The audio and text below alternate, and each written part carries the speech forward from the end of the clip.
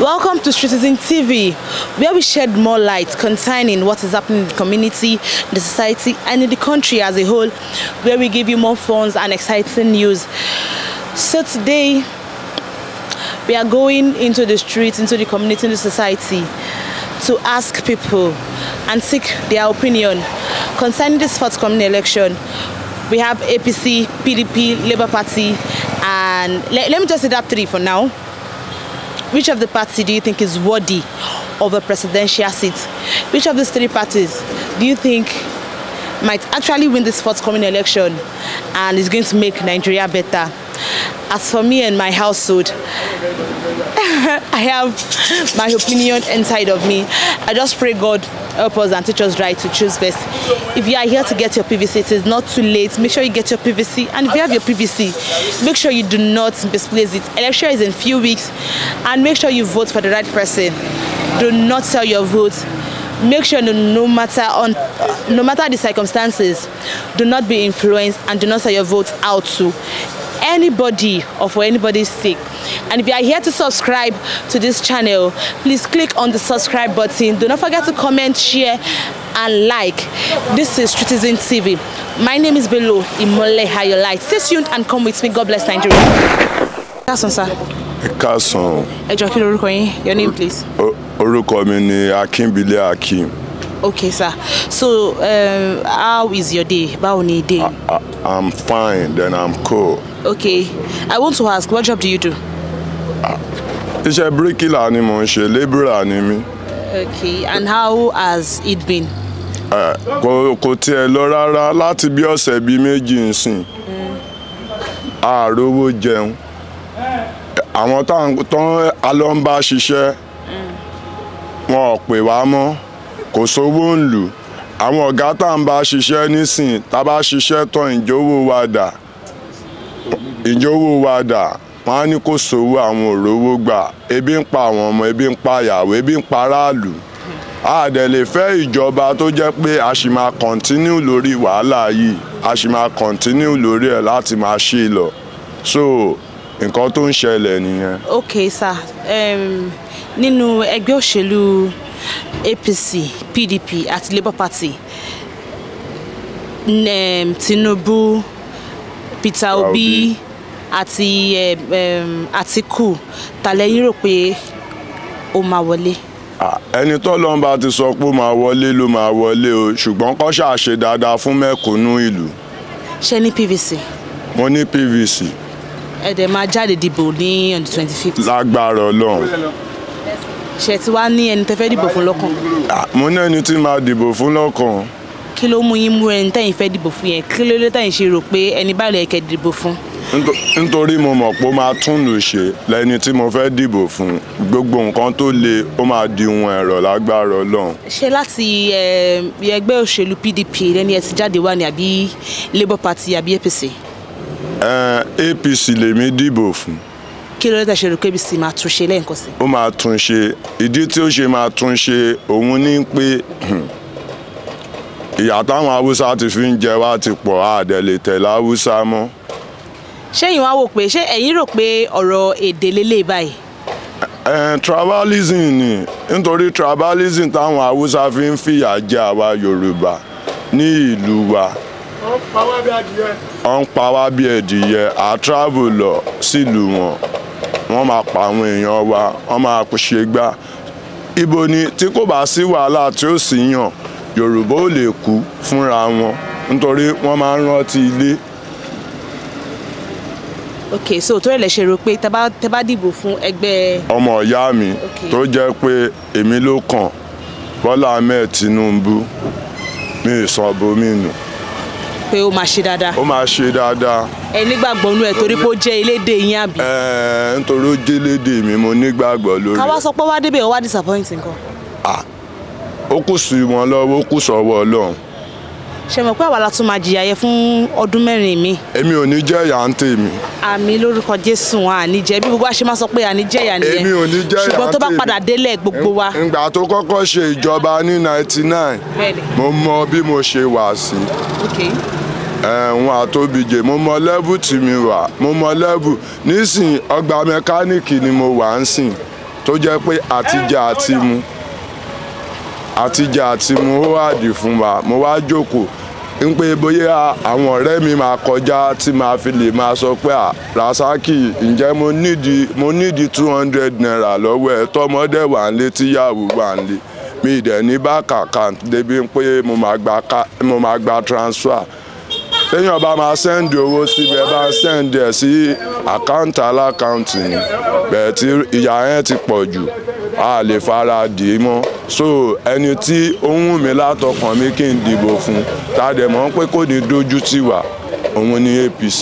òun ní APC ok so ká wá sọ pé ó wá kù díẹ̀ kí ìbò dé nsìn ṣe sọ pé ẹ̀ níta ìbò yín báwo ẹ fi ń dá mi lójú pé ẹ̀ níta ìbò yín. mo ò lè ta bò ṣùgbọ́n tó bá fún mi lówó màá gba owó. ẹ̀tọ́ wa nìyẹn. ẹ̀tọ́ mi ni tó bá sọ pé irú ọjọ́ bò ń sìn mí ní gààrí ńlé mo ò ní lùbọ̀ mo ò ní ẹni tì inú ilé èèyàn wá fún mi lówó ń pé fi jẹun lọ́jọ́ ìbò tí PDP bá kó wá màá gbà tí NPP bá kó wá màá gbà tí APC bá kó wá màá gbà bẹ́ẹ̀ tẹ́ni tí mo máa di ìbò mi fún APC ni. kò jù bẹ́ẹ̀ lọ. bẹ́ẹ̀ ni. okay ẹ ṣé God bless Nigeria. ó ti wà lọ́kàn mi. Thank you. The question of the day is APC, PDP, and Labour Party. Which of the party do you think is worthy of that presidential seat? Which of the party do you think is worthy to rule us for another 4 years? So, speaking to this first man, he said he will go with APC. Why? Because Tinubu is a Yoruba man, like himself. He said he believes why everything went this way was because Buhari is not a Yoruba man. That was why we have the likes of Fulani herdsmen in the country killing people. That was why we have the likes of Boko Haram in the country killing people. So he said he believes in tribalism. That once a man that understood a language gets there, that things is going to change better and things are going to get better. That he is rooting for APC. And I asked him, can he sell his vote, or possibly if he was given some money to sell his vote, will he sell his vote? He said he is not going to decline any gifts from anybody. He's going to accept all gifts being given to him. But whatever he's going to do is inside of him. He's going to vote for who he really wished to vote for. Nothing is going to change his mind concerning who he chose to vote for. Kí lorúkọ yín? Orúkọ mi ni Ṣẹ́gun Fágbuyì. Báwo ni dé yín? Ó fine. Iṣẹ́ wo lẹ ń ṣe? Engineer ni. Báwo lẹ ń ṣe láti bí ẹnu ọjọ́ mẹ́ta sẹ́yìn báyìí?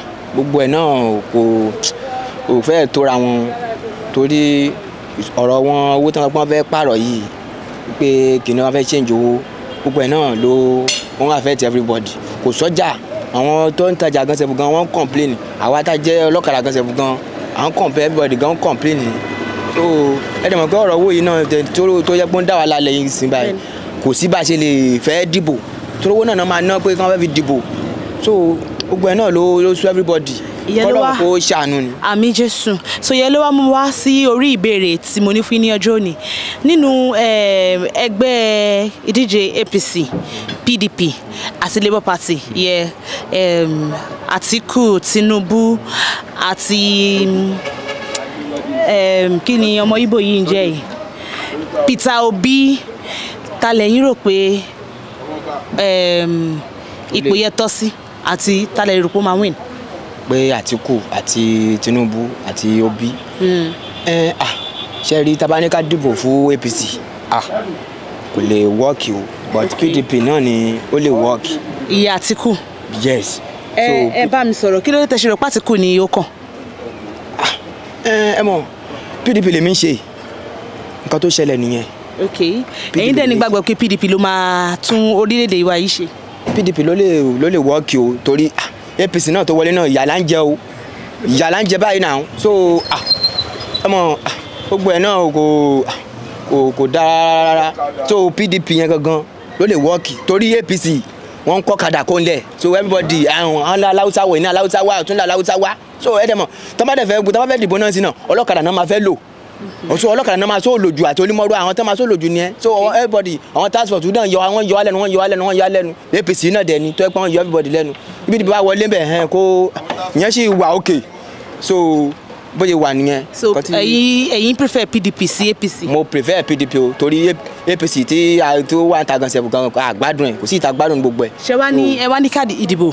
voters card. bẹ́ẹ̀ni mo ní ó wà. ẹ ní voters card. ó wà. ẹ dẹ̀ máa dìbò. máa dìbò. ká wá sọ pé ní bí a few days sí ọjọ́ ìdìbò èèyàn kan wá dé wá gbówó dé fún yín ó wá níbi kẹ́ vote fún APC àbí Labour Party kí lè máa ṣe. pé ó gbówó wa. bẹ́ẹ̀ni. tó fẹ́ fowó dí mi lẹ́nu. ó fẹ́ ra bo yín. ó fẹ́ ra bò mí pé kí n wá fowó dìbìdì fún APC. bẹ́ẹ̀ni. ìyẹn á fẹ́ lé díẹ̀ o. ẹ ṣùọ́. á fẹ́ lé díẹ̀ o. á fẹ́ lé díẹ̀. kí ló tó ṣe máa lé díẹ̀. á fẹ́ lé díẹ̀ àǹtí mi torí ó fẹ́ fowó dí mi lẹ́nu nìyẹn kí n kó ní pátì tí mo wà kí n bọ́ sí tẹ̀dọ̀ tiẹ̀. màá gbowó ó ti yé mo máa gbawó méjèèjì náà mo máa ṣe bí bá dì fún APC màá tẹ̀ fún PDP. kò dáa iye ò dáa èèyàn kan lẹ gbọ́dọ̀ tẹ̀lé àti bẹ́ẹ̀ ni corruption ti ń bẹ̀rẹ̀ àti bí kíní mi sọ pé kẹ́ má gbowó o ẹ gbowó gift ni ẹ̀tọ́ yín ni ẹ gbà ẹni tètè bá ti fún wa a lè gbà ṣùgbọ́n ìbò títà yẹ lèmi ò fẹ́ ká wá sọ pé bóyá ọ̀rẹ́ yín ọmọ ẹgbẹ́ APC ni ó wá dé ó wá sọ pé ọ̀rẹ́ ó dẹ̀ jọ àbí ó wá bá yín sọ̀rọ̀ àti bíi pé ọ̀rẹ́ ṣe lè ti torí ọ̀rẹ́ yín fi ẹgbẹ́ PDP sílẹ̀ kẹtẹ̀lé ọmọ APC. mi lè filẹ̀ o mi lè filẹ̀ torí pé nǹkan tí APC fojú wa rí ó lágbára o. bọ́ kí lè bá rí nínú Àtíkù kí gangan lè rí nínú Àtíkù tẹ́ fi rò pé Àtíkù lè tó orílẹ̀-èdè yìí ṣe. ẹ wo Àtíkù náà ló sì lè ṣe torí PDP ni nǹkan tó mo sọ pé Àtíkù ló lè ṣe ni pé ṣé ẹ rí APC tí wọ́n ní ká dìbò fún yìí APC náà kò sí ìtò sàn wá ní gbogbo ẹ̀ oúnjẹ wọn everything wọn so kò sí ìtò sàn ní gbogbo ẹ̀ kí PDP náà kó tiẹ̀ ṣe débẹ̀ ká mọ bó ṣe ń lọ APC tó jowó APC tó wà mí náà lè àgbádùn ẹ̀ yìí kò sí ìta gbádùn ní gbogbo ẹ̀ yes àgbádùn kò sí ìta gbádùn kí PDP kó tiẹ̀ ṣe débẹ̀ náà ká mọ ohun tóun náà fẹ́ ṣe. tó bá jẹ́ pé another 4 years of suffering tó wá jẹ́ pé ọdún mẹ́rin jìyà míì kọ́ tẹ̀ ṣe pààrọ̀ ọwọ́ náà. ẹ kọ́ tẹ̀ ṣe pààrọ̀ ọwọ́ náà ká ti mọ ibóun náà ṣe fẹ́ gbégbèsè so bó ṣe ń lọ nìyẹn. ẹ ṣe gan ni ẹ máa tẹ̀lé wa ká lọ. ṣùgbọ́n ohun tó ṣẹlẹ̀ ní sèrè pé ọ̀rọ̀ owó tí wọ́n ní wọ́n fẹ́ pààrọ̀ yìí wọ́n ti sọ pé wọ́n ní máa bá wa ṣe sí. wọ́n ti sọ pé wọ́n pààrọ̀ ẹ̀ mọ́ ọ máa pààrọ̀ ẹ̀ ṣùgbọ́n a ṣe lè máa ná pọ̀ báyìí. wọ́n sọ pé ọ̀túnla ló máa. irọ́ wọ́n ti ní pé a lè máa ná pọ̀. a lè máa ná pọ̀. a lè máa ná tuntun yẹn àti òdùn yẹn ká máa ná pọ̀ báyìí.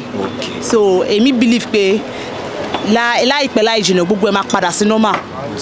so ẹ fọkàn. This man here just said he will be voting for PDP. Why?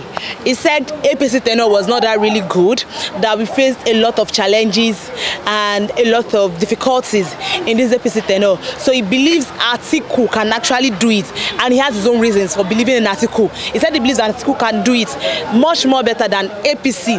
But me, I'm beginning to think, should we blame the political parties or personality? Because personality actually comes first before any political party. So he said he believes in Atiku. He believes in the Hausa people. He believes they can actually make things work out for Nigeria. And I asked him if he can actually sell his vote. He said no, that he would never sell his vote, but he would receive all gifts given to him and is also ready to vote. So do not go anywhere. Stay tuned and come with us. Welcome back to Citizen TV. So I have here with me. Can I meet you, please? Your name? Orúkọ yín sir. Orúkọ mi ni Mr. Waso. Mr. Waso. Mr. Waso. What do I Bablegba? Okay. Iṣẹ́ wo lẹ ń ṣe sir? Engineer ni mí. Okay. So báwo ni iṣẹ́ lẹ́nu ọjọ́ mẹ́ta yìí? Iṣẹ́ wẹ̀ à ń dúpẹ́ náà ṣùgbọ́n ó wọ́ díẹ̀ o. Torí tá a bá ṣiṣẹ́. Bẹ́ẹ̀ni. Wọ́n ní ká mú ìta bá bá wọn ṣe tán. Ìṣẹ́ kan fún wa lówó. Wọ́n ní ká mú transfer wèrè o. Ẹni tí a jẹ́ igbó gan, wọ́n tún ní àtẹ́gbà 1,000 nísìn. Wọ́n ní ká mú 300 fún ọ̀rẹ́ àkáfi gba owó. So shortage rẹ̀ nínú tó lè rí bẹ́ẹ̀ tẹ́lẹ̀. So ìyẹn wá ló wá mú wá sórí ìbéèrè ti ọjọ́ tòní nínú PDP, APC àti Labour Party tálẹ̀ Europe máa gbégbá orókè nínú ètò ìbò tí ó ń bọ̀ lọ́nà ẹ̀. Ó yé Ọlọ́run ló yé nítorí pé àṣetò òun lọ́wọ́ ọba a lè pé APC ń bọ̀ wá bẹ̀ kó jẹ́ PDP ló máa mú a lè pé Labour Party ni ó yé nìsín ṣùgbọ́n Ọlọ́run ló yé nǹkan tó mi kọ̀ rò ní pé now APC ló wà ń bẹ̀ nísìn lọ́wọ́lọ́wọ́ táwa yóò yà ń jẹmọ́ Nàìjíríà gidi gbogbo wa mọ̀ ẹ̀gbọ́n mọ̀ fine secondly BDP tó bá padà wọlé Haúsá ni tí wọ́n bá gbé fún wàhálà máa ṣẹlẹ̀ àbí kò yé nísìn. ok ó yé mi. nǹkan tí mo rò pé tí labour party bá wọlé ọmọ Ìgbò ni àbí kò yé nísìn tí wọ́n bá wọlé ṣé ó ṣù ọ̀pọ̀ lè gbé fún ìtorí pé oníjìbìtì ni wọ́n ti mọ̀ pé oró tán dá wọn gbà yẹn ṣe wà nù wọn àbí kò yé nísìn gbogbo ìsìnkú akọ́sí kan náà tí ọmọ Ìgbò yẹn bá wọlé pé òun wọlé ṣé wọ́n máa gbé fún nítorí ẹni tó wọ ìbò kan náà ń kà ìbò kan náà ń kà ìbò kan náà ń kà. kí ló ń kà sà. nǹkan ẹ ṣe ń gbọ́ mi nísìn. mo ń gbọ́ yín sà. nísìn ká tó pé nísìn bẹ́ẹ̀ PDP lẹ́yìn. bẹ́ẹ̀ni. èmi nísìn APC lèmi. bẹ́ẹ̀ni sà. mo wá mú 25%. ok sà. ẹ̀ mú 15%. bẹ̀tẹ̀ láwùsì yẹn ẹ̀yin tẹ́ mú 15% yẹn. bẹ́ẹ̀ni sà. ẹ̀yin àwọn tó láwùsì yẹn pọ̀ ju àwọn tó mú àwọn tèmi lọ ẹ̀yin náà máa gbé fún wọn. ẹ̀yin náà máa gbé fún. àbí kò yé yín sìn. ó yé mi sà. so wọ́n ní ká fẹ́ wọ́wọ́ òun náà fi mọ́ ṣùgbọ́n Nàìjíríà yìí jìbìtì ti pọ̀ jù iná mẹ́ta ẹni tó bá ti wọlé kó láti rọ̀ mí lọ́rùn kó rẹ̀ fámìlì mi lọ́rùn. èwo gangan lẹ́yìn máa nífẹ̀ẹ́ sí kó wọlé. ṣé mi ọmọ Ìgbò ni. Labour Party. bẹ́ẹ̀ ni kó wọlé. kí ló dé tẹ̀sù jẹ́ pé Labour Party lè mú. PDP ṣe ń gbọ́ mi sìn wọ́n try bẹ́ẹ̀ sí wọn ó yé ni sìn wọ́n ní wọ́n ṣe dáadáa APC bọ́ síbẹ̀ ó fọ́jú gbogbo pátápátá ni. ọmọ Ìgbò láti onísìn tábàgbà láti gbòmìnira sìn ó ti pẹ́ díẹ̀ o ẹ̀mí ọmọ Ìgbò ti ṣe káwọn gbélé fún káwọn náà ṣe wò káwọn mẹ́ta ń lọ tábàwá pín in káwọn kúkú wọn tàn fọ̀rọ̀ kẹ́ni bọ̀dọ̀ wà yí ẹ̀. ó yẹ ní sìn. wọ́n á wò pé pípín yẹn máa pè wá ṣé ó máa tẹ́ wá pípín kí ìlú pín yẹn ṣé ìbá ní solution. nǹkan tó ṣẹlẹ̀ ni pé nísìn PDP ṣe àríkókó APC ṣe àríkókó ọmọ Ìgbò nísìn pílàtì wọn pa ni pé tọ́ba yìí wọn bẹ̀rẹ̀ níbẹ̀ wọn máa gbé bẹ̀rẹ̀ fúnra wọn sókè ẹ̀yìn nísìn tí wọ́n bá pín Yorùbá fọwọ́ mú Yorùbá Haúsá fọwọ́ mú Haúsá Ìgbò fọwọ́ mú Ìgbò a lè kọ̀ntú ara wa kò tí yé nsìn a lè kọ̀ntú ara wa. gbogbo àwa kúrò de kò máa padà sílùú wa bí bàlá ṣe máa ṣe. kò mìn ilẹ̀ Èkó yìí Yorùbá ló ní. ok àwọn tí ò ṣe Yorùbá ni kọ́ kúrò kọ́ padà sílùú wọn. tí wọ́n bá padà sílùú wọn tí wọ́n gbọ́ mi sìn tá a máa wọlé wọ́n á gba físà wọlé ni oye nsìn so ìkọ́ni kò wà láyé ẹ̀. wọ́n á gba físà wá sí kòmí. kọ́mọ kọ́ wa kọ́mọ bọ̀ ìbá bèrè kí wọ́n abájá wọlé abájá bèrè máa wọlé náà ṣé ìfẹ́ ká pín ni. èmi rò kó máa gbé wa. kò lè gbé wa. mi ò rò bẹ́ẹ̀. ọ̀dà ìyá yẹn ká máa jẹ́ ní ṣùwàbí. Ọlọ́run máa lọ́wọ́ sí i mo ní báwọn pọ́lọ́ máa lọ́wọ́ sí i. àmì lọ́dún wo.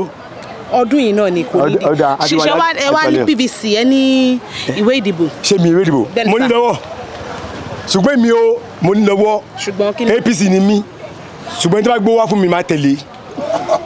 ẹ̀yin rẹ́dí àti ta ìbò yín. àwọn kan fúnra wọn gòlè àwọn kan fúnra wọn gòlè ni wọn. ok so ẹni tó bá gbówó wálẹ̀ yín máa tẹ̀ka fún. for confam bàbá lọ. kó bá tó bá jẹ́ pé àwọn APC sọ pé ń bàlùjẹ́ yẹn ló gbówó wá àwọn náà lè máa tẹ̀lé. kájọ máa bàlùjẹ́ lọ́rọ̀ ni wọ́n gbówó wá fún mi owó mi ní bàyẹ̀ mi rí ẹjọ́ kò ń bẹ̀ ẹgbówó wá ẹ̀yà ẹ má mi rí kankan àwọn onímọ̀ níṣẹ̀lẹ̀ ẹgbówó wá owó ni kẹ́ gbé wá. ìyẹn kọ́ ni solution. kí ni solution. ìlú yẹn ti bàjẹ́ tẹ́lẹ̀ ṣé tí wọ́n pẹ́ ká tún máa bàjẹ́ sí lọ ni.